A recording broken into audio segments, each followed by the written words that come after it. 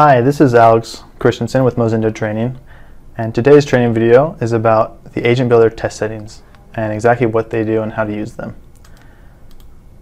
The three settings that we're going to talk about are the tile browser settings, the disable loading images, and the ignore website errors.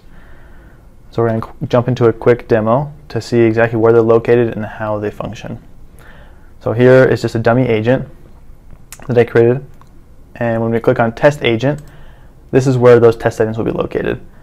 And so you can see the tile browsers, disable loading images, and ignore website errors.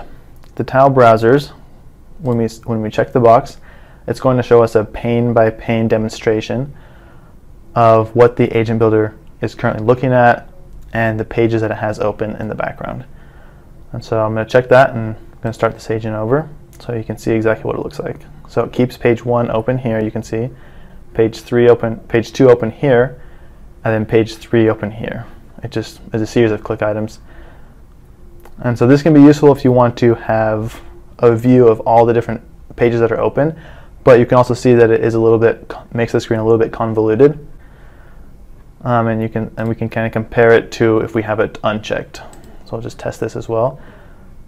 If we have it unchecked, you can see it just displays the entire screen of the current screen you're on, and it's a lot easier to see. And so that's the first setting. The second setting is disable loading images. This does exactly what the title says. It takes out all the images on the website. And the reason why this would be useful is because it speeds up the process at which your agent runs. When we disable loading images in the Agent Builder, that matches the behavior that's seen in the web console.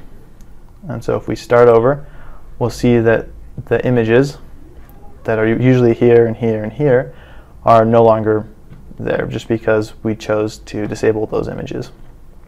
So I'm just going to stop the test. And then the final test setting is ignore website errors.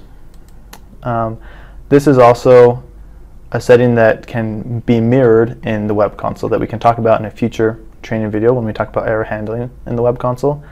But the main benefit here is if you keep hitting a website error, you can choose to ignore it, and the agent won't stop with that website error, and it will just continue going through the agent. That's all we have for this training video, and we'll see you next time.